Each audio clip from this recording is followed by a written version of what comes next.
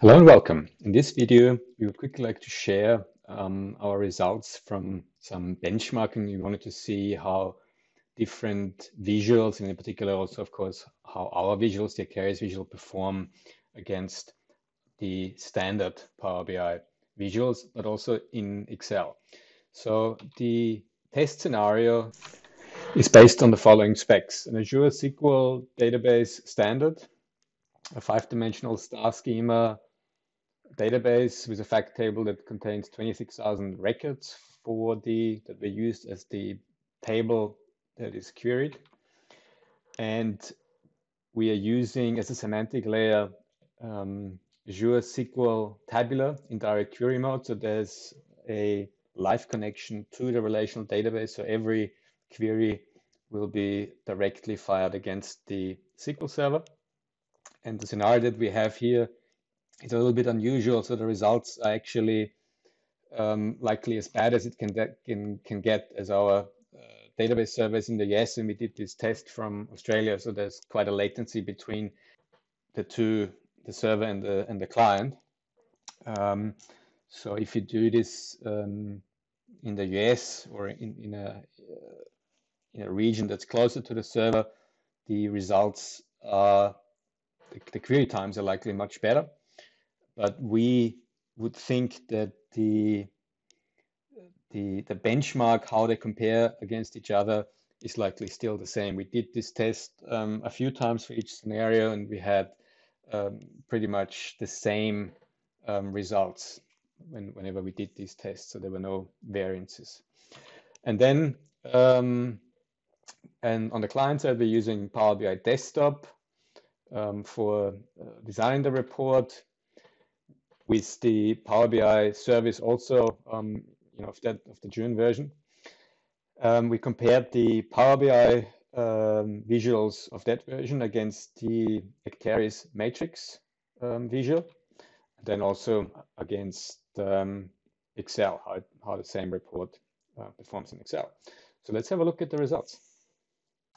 So what we see here is a typical matrix visual that comes with Power BI with account groups and accounts in the rows, and in the columns 1 year of data.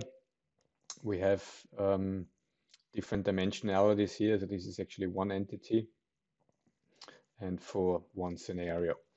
So let's see how long this takes to refresh. I'll press here now the start button on the stopwatch and then refresh here.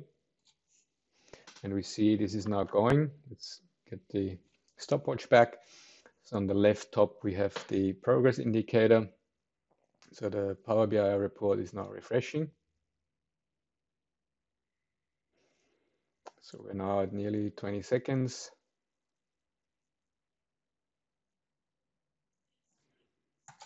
And it has finished in 25 seconds. So let's do the same thing for the Acterys Matrix visual. Get our stopwatch back again. So it's exactly the same report. I haven't changed anything here. So we'll do now the same thing. Press start here and refresh. Get back the stopwatch to show. So this is now refreshing here. And we see it took 9 seconds to refresh with the Acterys Matrix. So roughly 3 times the amount in the normal matrix than it takes in the Acterys Matrix. So let's vary the benchmark a little bit.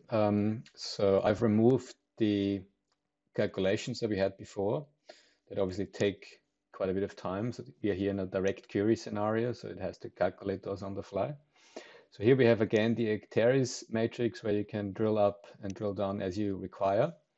And let's do now the benchmark based on just the amount, no calculation. So I'm bringing back the stopwatch. So we're now here at 0.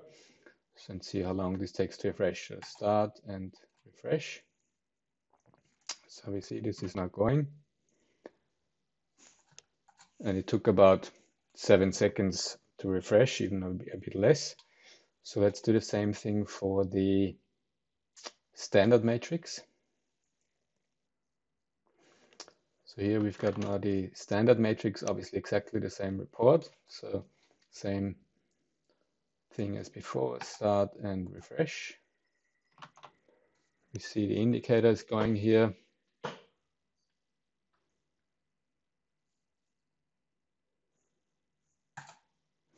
Took about 12 seconds to refresh on here.